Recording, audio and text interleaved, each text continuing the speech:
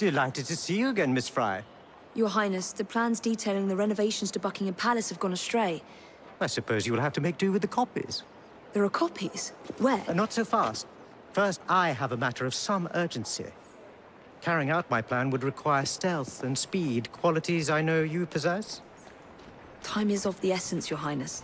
Then make this quick, my dear. The most influential men in Parliament remain beyond my reach. But these very men have sent for carriages to prepare for the ball tonight. Acquire an official carriage, and we shall drive the politicians to their destinations. Along the way, I will meet with them. And afterward, I shall tell you where to find the plans. You're a shrewd negotiator. One must be when one is so often underestimated.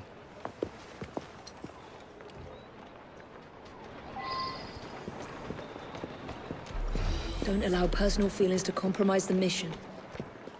What a mistake.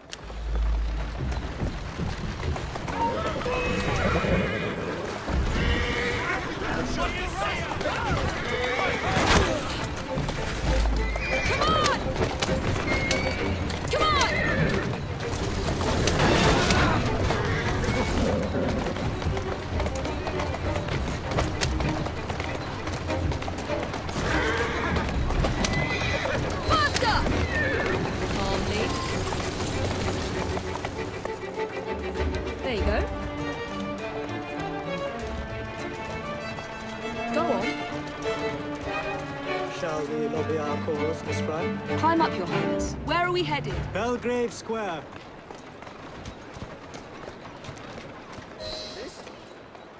Atta girl.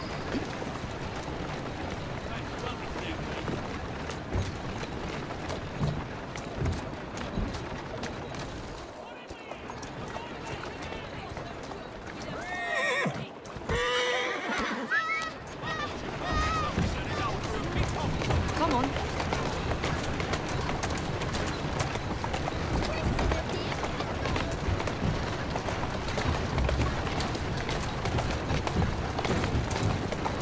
Slow down.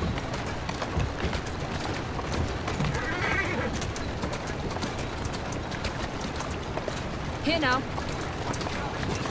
Whoa! Tourist station, please, and on the double. There you My go. son is anticipating my arrival.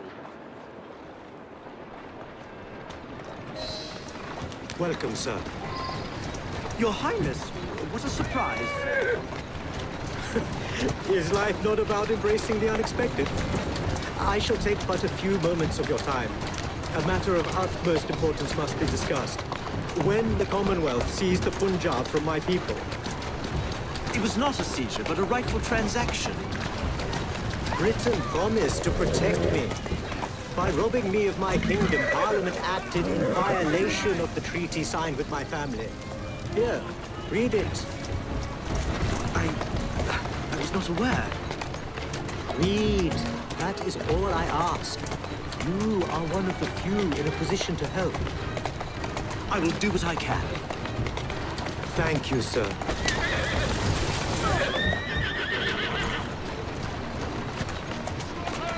I trust you and your son will enjoy the ball this evening. He is newly returned from Delhi.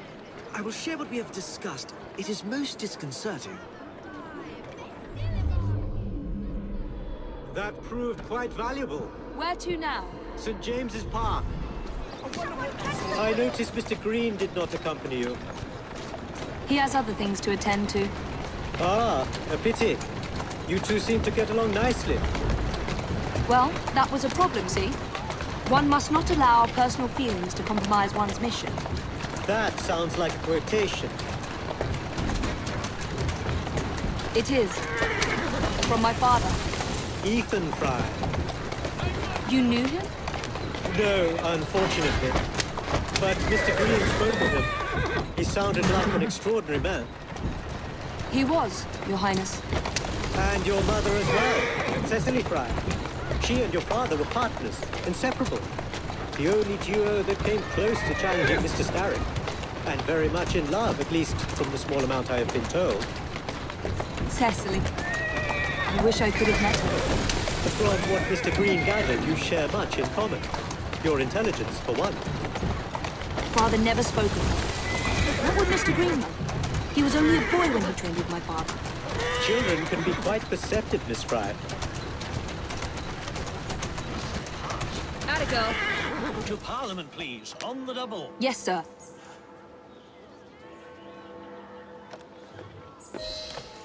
Good day, sir. Why, what are you doing here, Your Highness? I know how busy your days have been of late. A few moments of your time is all I require. This is all rather unorthodox, but continue. Britain was to protect me according to the treaty my family signed. Instead, she took my land. And now I hear Britain intends to strengthen her ties to India. Perhaps it is time to return the Punjab to her people. The Queen has supplied you with an annual income for God knows how long, and now you bite the hand that feeds you? It is not a matter of money. I cannot stand idle and watch my homeland subjected to the yoke of an outsider's rule. My people are treated as slaves. I will die poor 1,000 times over if only to see them free. Your passion moves me, Your Highness. What would you have me do? Take this copy of the wrongful treaty and defend my claim to the throne. Help disengage the Punjab from British rule. I shall speak up, but I am only one voice. I cannot promise anything but a show of support. That is more than enough. Thank you, sir. Good day, sir. May God bless you.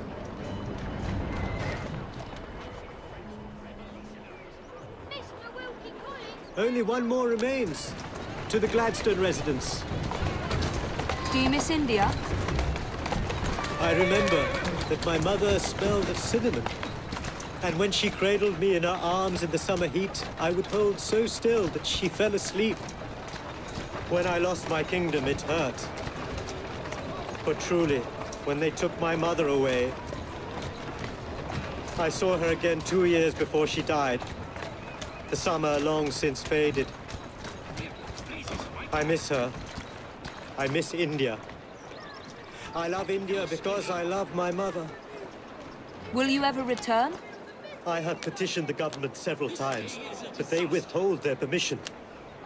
Do not be fooled by appearances, Miss Fry. I am in many ways a prisoner.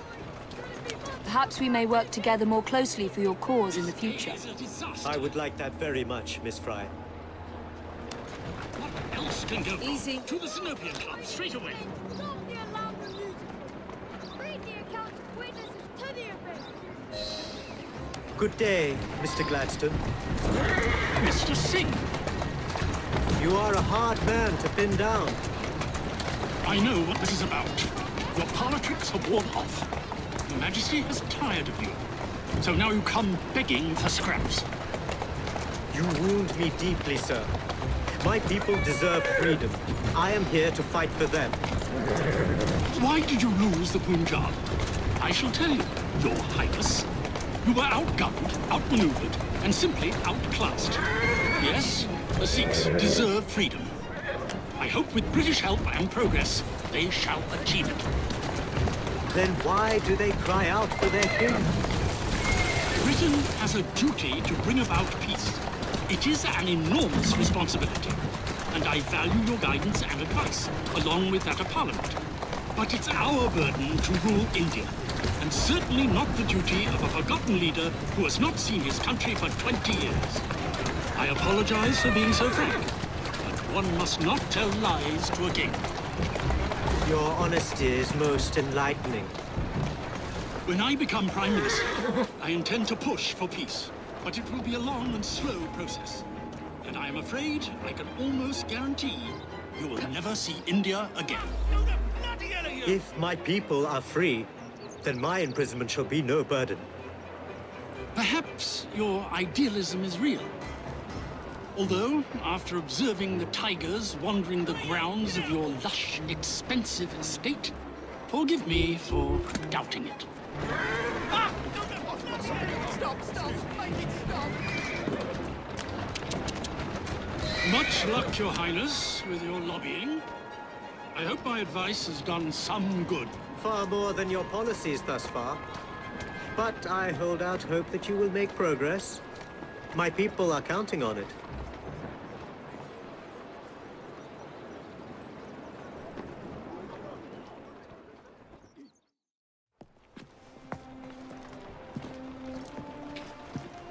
Thank you, Miss Fry, for forwarding my cause.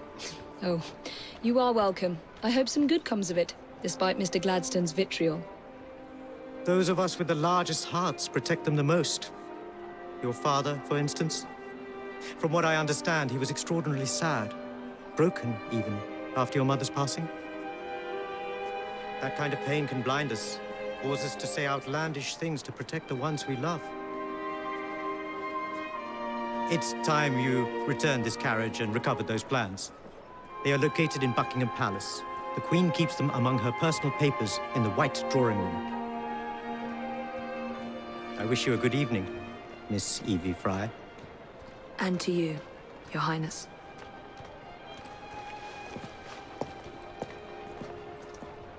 How's your brother? Not dead yet, I hope.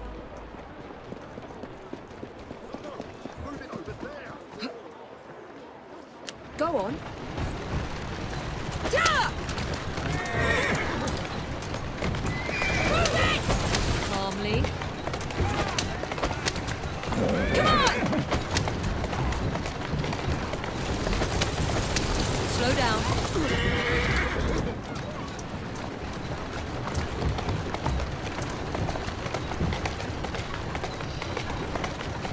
Easy, easy. Hup. Whoa! She's an intruder! I can clip it from here! Let's get out while we can.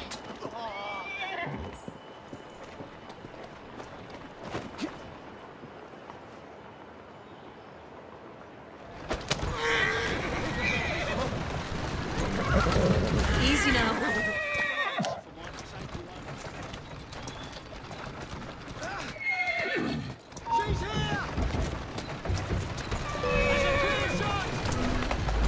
She's here! Easy.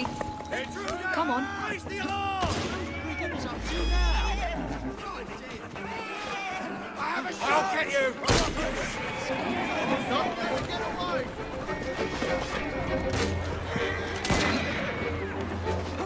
Oh, you!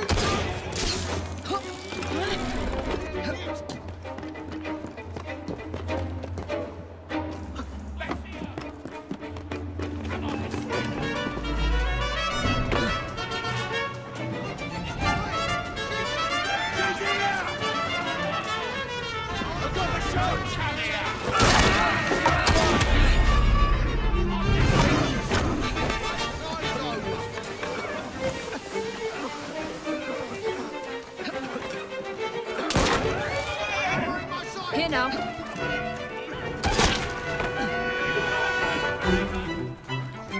Stop her! I've got a shot!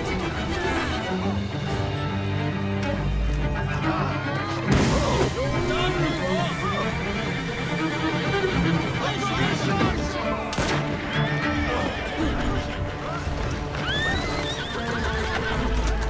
Easy. What does he think she's doing here? Can't escape!